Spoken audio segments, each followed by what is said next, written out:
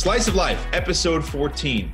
That's Billy Harner. My name is Keith Rad. This is our evergreen show. If you missed one of these, you didn't miss anything. You can go back and watch them. We try to bring you as many good news stories that you can watch wherever, whenever. And today we bring you a couple more. This one, favorite social slice, will start with me. Billy, I need a minute. Mark Warner, senator from Virginia, gave the internet 3 minutes and 19 seconds of pure disgust. Now you're saying, well, this is Slice of Life. It's supposed to be a nice show. Yeah, but we need to provide some kind of levity in the situation. So just bear with me. So Mark Warner, seemingly kind gentleman, looks like he's never been in a kitchen before, hasn't been in a kitchen in months, decides that he's going to try to bring the internet something that he's good at or likes to do. He says, I have friends who sing songs, yada, yada, yada. What happens next is unbelievable. If there are children around, adults around, senior citizens around, infants around, pets, maybe you want to shield them. Brendan, roll the tape. So today we're going to create a tuna melt. What do we need? Well, we need some bread, we need mayonnaise, we need cheese, and we need good old-fashioned tuna. Let's get at it, all right? First of all, 2 pieces of bread. Put them out. I love mayo. I know my kids hate mayo, but make sure you get plenty on both sides. Comes the important part, the tuna. You gotta make sure you distribute this evenly across the bread in a way that's even and appropriate. Again, if you're having trouble keeping up, you can pause because the placement of the tuna is very important. I'm going with the MVP 5. And one of my old favorites, usually about 30 seconds. See, you can whip up this favorite in virtually no time. My God, Billy, I wish I had a camera on me the first time I saw this video. My face reacts in 18 different ways. He grabs the bread, fine. Then he puts the mayo on the bread and a half gallon of mayo. And then as soon as that happened, I knew what the next step was. I didn't want to know what the next step was, but he grabs the tuna, opens it up, and like fishes it out while the water is dripping on the bread. What are you doing? My jaw drops. He gets the cheese on fine. It's like, okay, tuna melt. And then he puts it in the microwave for 30 seconds. This guy is lost. Absolutely lost. This is a diner classic, kitchen creation. And he's thrown it in the microwave like it's a Hot Pocket you find at a 99-cent store. This was, what planet are we on? Help me. Yeah, it was not good. It was not good. The amount of mayonnaise can only be described as offensive. The tuna right out of the can, not washing it, not mixing it together beforehand, lunacy. But I'm going to try to give him the benefit of the doubt here. When he started off the whole thing by saying, this is pretty complicated. If you're not a professional chef, have your finger on the pause button so you can follow along. That like drips in satire. So I'm going to hope that he was working on this as like a joke to try to become a little time of levity during this time of need. And I also think he's working on some legislation in Congress for some different subsidies for restaurant workers. So maybe this was like a PSA for leave the cooking to the professionals or something. I don't know. But if it's not that, and he was serious, this man should be locked up and put in prison because it was absolutely ridiculous. Please, let's move on. I need some happiness, Billy. Please give me some happiness. All right. So for my social slice, there ain't no party like a New Orleans party because a New Orleans party don't stop. In true New Orleans style, in Ochsner Medical Center, they celebrated the release of their 1,500th COVID patient, Kathleen Bennett, with a celebration that would be fit for Bourbon Street. As Kathleen was wheeled out of the hospital, the staff lined the halls, and the loudspeakers blasted while the Saints go marching in, and played along the parade route. Ben is a 57-year-old woman who had been hospitalized since March 27th and had been on a ventilator for 12 days. During her stay. So she recovered, fully recovered, was able to get released and see her family. And some good news. Definitely better news than a tuna melt for sure. Yeah, the best part about that is 12 days on a ventilator. You hear Cuomo every day. I listen to the press conference as often as I can, and usually ventilator is equals no good. So 12 days on a ventilator, at least they kept faith and fought through it. So props to that hospital for all that hard work, and props to you for turning around what was a bit of a sour start to this. Close to finished a close second for my social slice. There was a video yesterday of Cuomo saying zero a million times and in different languages and all this thing. It's like a 90-second compilation. And somebody synced it up to how much run support does Jacob deGrom get? And it was just, it hit up good. So that might make it next week or tomorrow. We'll see. But be on the lookout. It was great. Time for some chicken parm heroes. Billy, I want to go right back to you. Something cool that you found going on around the country, something that maybe a lot of us won't think about, but enlighten us.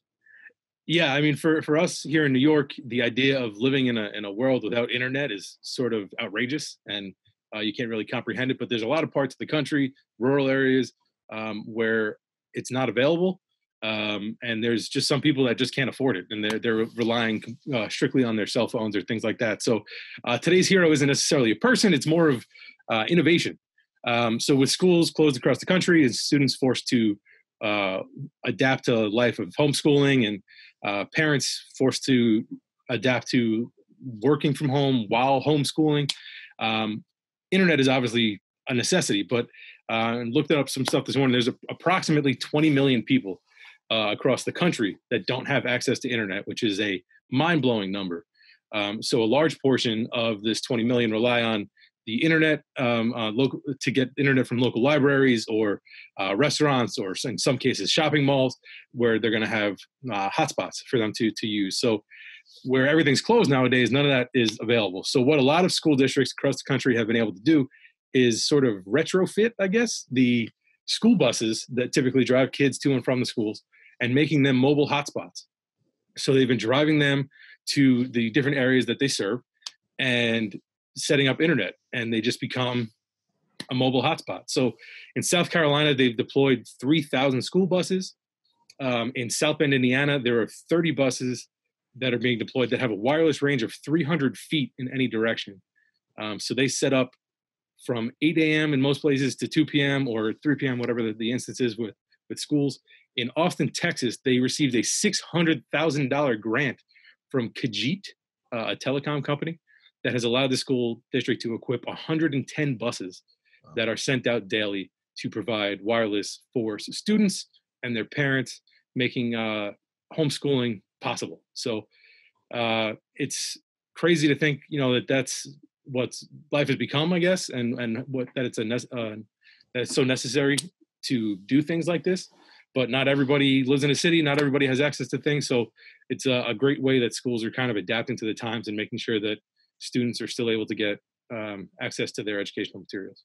Yeah, things you really wouldn't think about. I mean, if you didn't have internet, think you're a mom or dad or someone who's got a job, you have to work from home now. I mean, if you don't have internet, what are you going to do? And now right, kids that are learning at home that might not have internet, this is a terrific idea. Yeah, internet's going to be like the next basic necessity in life that's coming down the pike, because if you don't have it, literally off the grid, it's not good. You can't participate in school now. It really is. I mean, here in New York City and on Long Island, with homeschooling, there's so many people, and my wife works in a school, there's so many students that didn't have computers or iPads or anything like that to even get access to the materials that were going to be needed for homeschooling. So schools came up with ways to adapt to that as well. So it's you don't think about it. I mean, as a middle class person, I don't necessarily have these issues, but it's when you think about them, it's obviously a necessity, and having, especially in this time of need where everybody's forced to stay home and learn and work from home, you need whatever technology you can get. Yeah, definitely. My chicken parm hero today is in Harlem, where ASAP Ferg, Harlem native, donated 300 lunches from Melba's on 114th Street to healthcare staff at NYC Health and Hospitals in Harlem. The food looked amazing. Brendan, roll a little bit of that B-roll. Look at all the food. And Billy, you know that I'm a big foodie. Broadcast Bites, shameless plug. I've got to get to Melba's one of these days, because apparently, as I was doing a little research looking at the menu, They have an award-winning chicken and waffles. And I wish I had a picture. Oh, I do. Uh, of course. But apparently both ASAP Ferg and Melba were born in this hospital. So kind of cool to see people from the neighborhood giving back to their own neighborhood where they came from. I mean, that is a true American success story, to grow up in that area, succeed, and then give back immediately when there's some need that is on the horizon.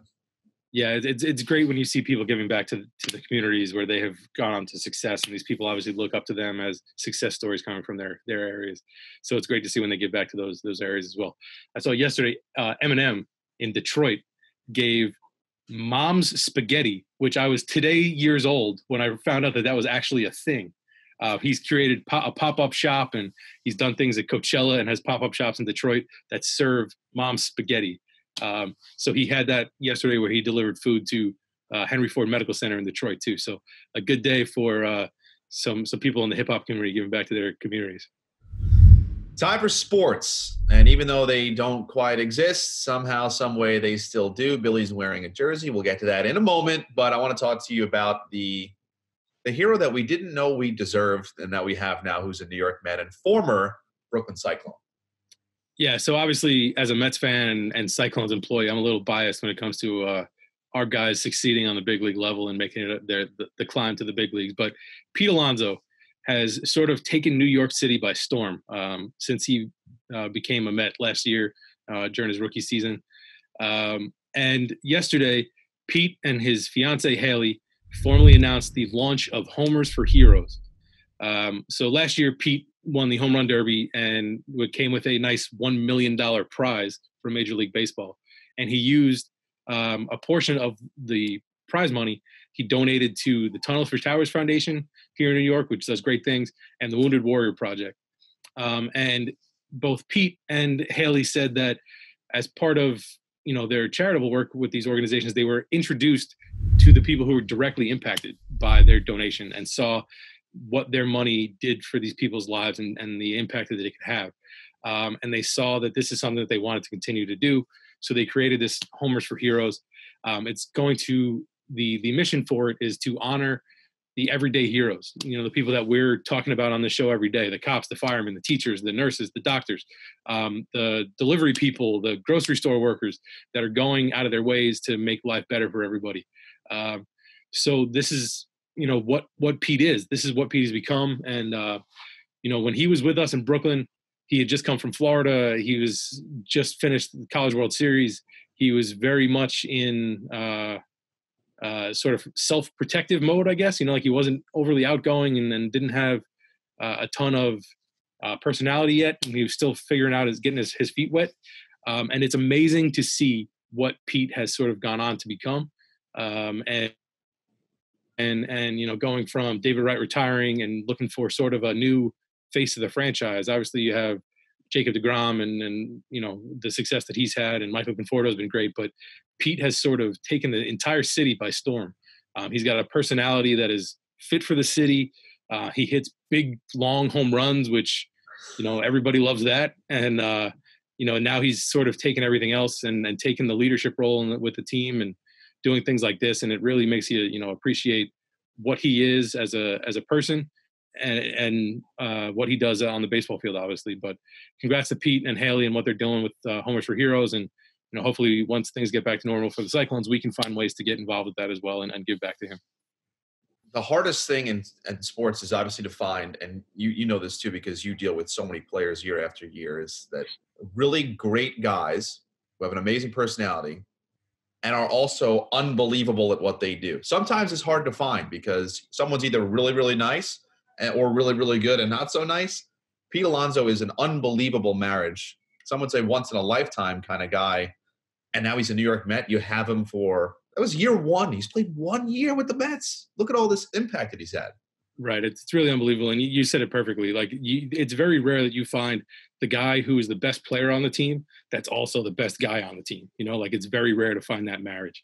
And the Mets were lucky to have David Wright for so many years. And now it seems like he retired and Pete Alonso is starting to fill that role. So I'm excited to see what he does, not only for the team, but for the city here in the years to come. Speaking of which, Finding the right guy tonight, round one of the NFL draft. Billy is ready. He's got his Giants jersey on. I'm a bit of a curmudgeon with draft day. I'm a big Giants fan, but I left my shirt in way back in my apartment on the third floor. No, I only have like one floor. It's in my bedroom, folded up in the corner because I forgot to wash it. But Billy, tonight's draft night. Obviously, Giants and Jets will be picking in the first round. Giants have the 4th pick. Jets have the 11th. It's only round 1 tonight, and then 2 and 3 tomorrow, 4 through 7 on Saturday. What are you looking forward to about tonight's selection? I guess my biggest thing that I'm looking forward to tonight is if it actually works. The fact that they're doing this across the country with all these coaches and scouts with wireless and knowing how everybody's computer is all of a sudden going to pop up for you need to update your Java or something like that. Like, that's what I'm looking forward to, first of all, just to see if they can pull it off, which is bonkers. I'm looking forward to having sports, any type of sports. I am just a starved sports fan looking for anything. In terms of the Giants, I think, they took Daniel Jones last year. They took Saquon the year before. Those are like sexy picks, the guys the skill position guys. I think they need to go offensive line, which isn't very sexy in terms of, big dude but you need them. You need them to win. So I expect them to take an offensive lineman. It seems like Willis or Scherf are the two guys that people are sort of circling the wagons around. So we'll see what happens. It's not going to be a guy whose jersey you get, but hopefully it's a guy who keeps the people whose jersey you do get safe for the next decade or so. Yeah, these are great. I'm a big sports fan, but a lot of New York lives and dies with every pick. I envision the pick going wrong for both the Jets and the Giants, and like Joe and Evan at WFAN just getting call after call after call about how this is the worst guy. We don't know. Eric Flowers is supposed to be this unbelievable offensive tackle from Miami. The guy is 6'1,000. He's Frankenstein with a helmet on. He's going to be unbelievable. He's a bust. Daniel Jones, what are they doing? Hey, he's pretty good. You just don't know. So I have one word for everybody tonight. Just patience. Just wait. Just please. Yeah, when you look at stuff like, Patrick Mahomes goes in the middle of the draft and Russell Wilson goes late in the middle rounds and Tom Brady goes all the way at the end. Nobody knows what they're doing. These guys that are making mock drafts are like, oh, how are they taking this guy? I'm going to give him a C when the draft's over. Nobody knows. It's absolutely outrageous. Nobody has seen these guys play in South Dakota State unless you're some degenerate gambler. So you don't really have any real firsthand knowledge of who these people are. So nobody knows what they're talking about. Everybody wants everybody to draft a wide receiver because that's who we know. We like guys that score touchdowns, but nobody knows. Yeah, I think The Last Dance helped us find out that it was Clyde Frazier and all those guys said, yeah, Michael Jordan, he's 6'6", he can't carry a team. So that is my favorite line in sports. Nobody knows anything. It's true. But we do know how to bring smiles, Bill. This is a terrific slice of life. Glad you got your jersey on. Hopefully I'll somehow find a way to wash my shirt for tomorrow so we can celebrate whomever the Giants take it for.